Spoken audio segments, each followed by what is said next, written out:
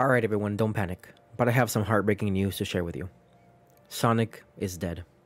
That's right, I'm sorry that I have to tell you, but Sega killed Sonic, and it is up to us to figure out who did it.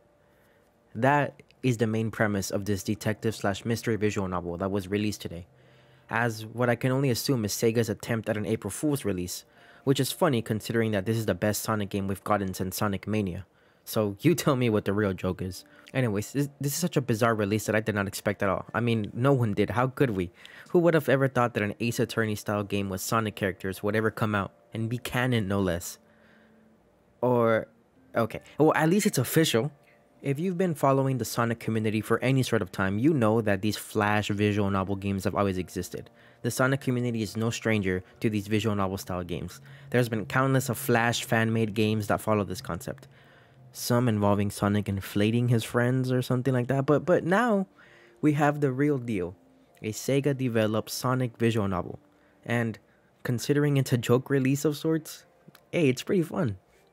I love visual novels, and mystery visual novels are my jam, so believe me when I say this is not the most thrilling, twisty, gut-wrenching story.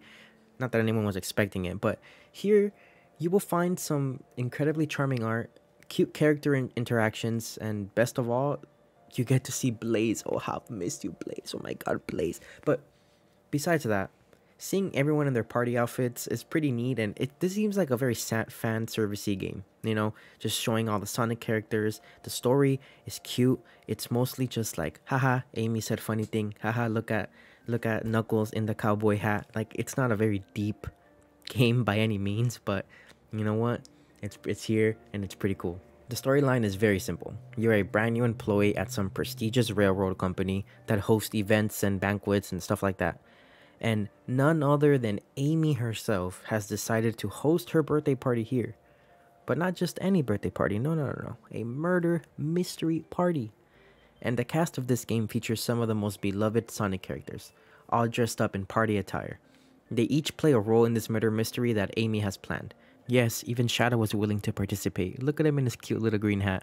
Your role in this game is initially to just be an employee. Make sure to serve food and tend to the passengers, but something mysterious happens on this train, and you end up becoming a bit of an ace detective, helping Tails and Amy figure things out.